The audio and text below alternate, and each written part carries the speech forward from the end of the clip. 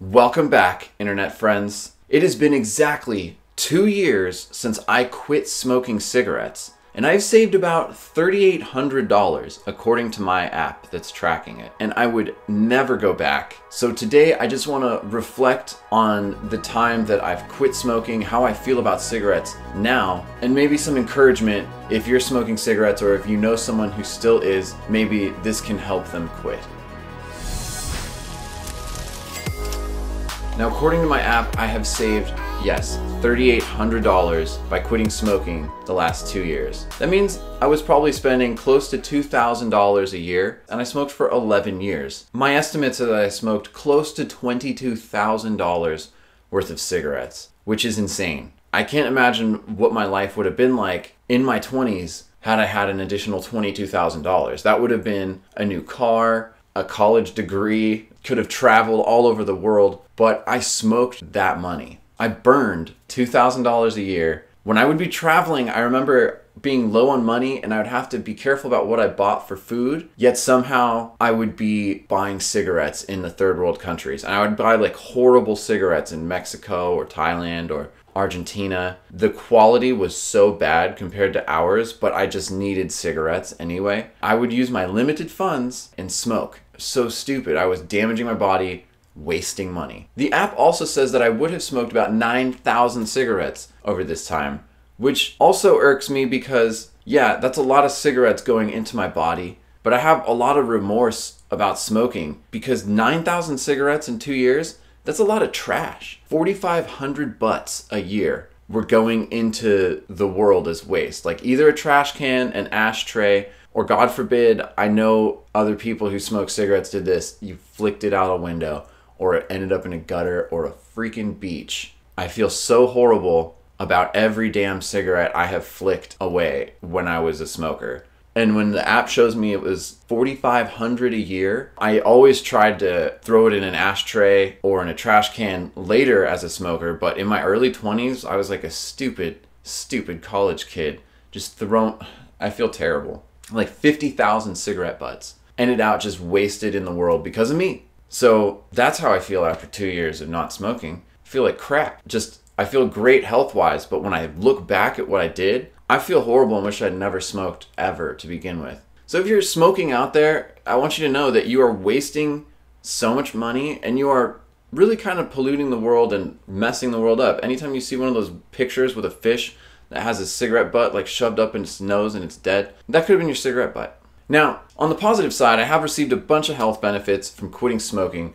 I feel great, other than having some remorse and regret for the person I used to be as a smoker. On top of all the other health benefits that you experience within the first few months and year of quitting smoking, additionally, I have significantly reduced my chance of getting lung cancer, and by staying on the quitter's path, about 20% of my precancerous cells have been replaced. And I'm inching my way 14% closer to having the same chance of heart attack that somebody who never smoked would. Speaking of people who never smoked, I wish that was me at this point. I did a lot of things that I'm not really proud of when I was a smoker, and I didn't even realize it. I did terrible things now that I think about it. Stupid things. Besides wasting money, besides flicking cigarette butts into the waste of the world or anywhere, I know for sure I smoked around people I shouldn't have. I just have so much remorse for the things I did. I had a relative that I loved so much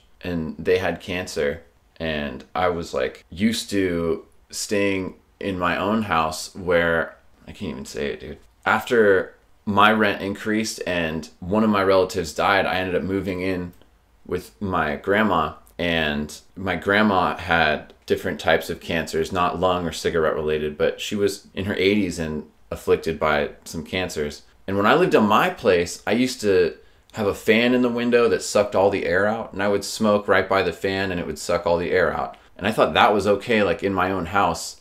And I was staying in their back house, like, you know, and I did that there.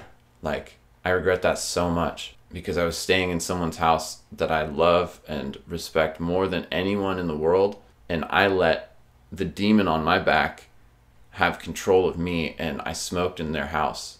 Like I smoked in their house. Yeah, it was next to a fan sucking the air out and I was blowing it into the fan. I tried to be discreet. It was like cold and raining. I didn't want to go outside. No excuse.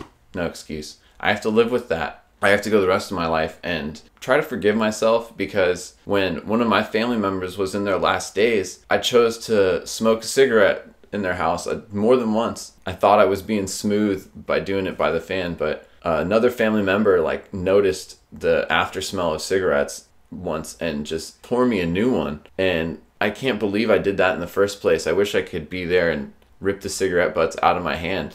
But at the time I was stressed and stupid. I'm gonna say there's no excuse and that I was super stupid. I'm gonna have to apologize to her in heaven when I get up there and I see her. But it's things like that you do that you don't realize. Yeah, you do stupid stuff when you're smoking, like you may burn the hood of your car while you're driving, or you may take a deep hit of a cigarette while you're driving into the wind and like the smoke goes into your eye and like burns your eye for a second. That's dumb stuff, but things you can never take back. Like I smoked in a relative's house, man. That was stupid. The other things I can't take back what I did to my health. I can't take back what I did to my body. As it is right now, I have done a complete 180 with my health, not just with cigarettes. That was a vice I kicked 2 years ago, but now with food and quitting sugar as well and trying to eat and live a healthy lifestyle, but I can't undo those 10 years of smoking. Now I go to see the doctor and in the back of my mind, I'm concerned, did I do permanent damage? When I get sick because it's cold out, or if I have some kind of weird flu, sometimes I've eaten things where my lymph nodes swell right here. I worry, what if it's lymphatic cancer? What if it's cancer of the lymph nodes? I had a friend, Tiffany, this was Tiffany's name tag. She used to work for my dad, okay?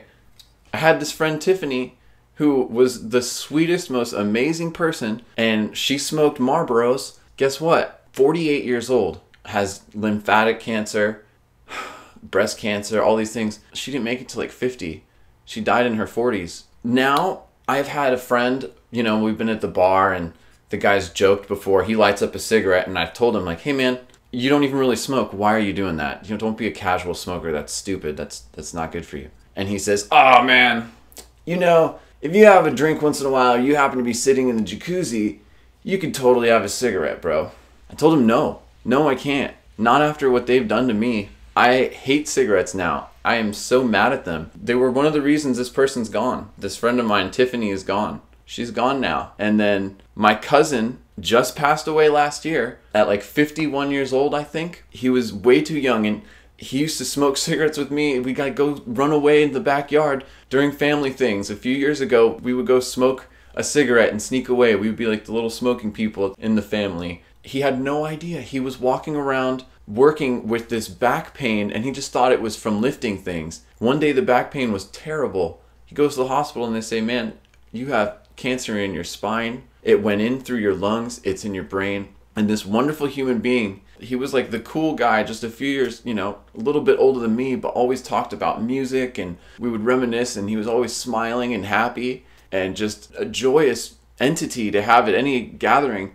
And he's gone because he smoked a lot. And I remember going out to dinner with him on one of the last time I saw him, and he went outside during dinner. Like I talked with him on the patio. He had a walker and he was smoking a cigarette. I've told you in my other videos about it. Another friend, she's had lung cancer, SCLC, small cell lung cancer. If you ever see a friend or loved one smoking, ask them if they know what SCLC stands for.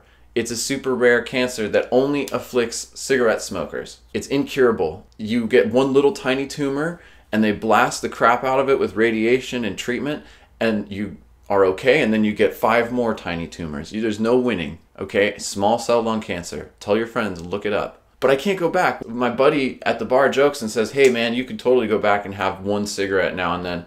No, I can't. They killed my cousin. They killed my friend Tiffany. They're killing my friend Terry. And they didn't make me evil, but less of a human being than I wanted to be.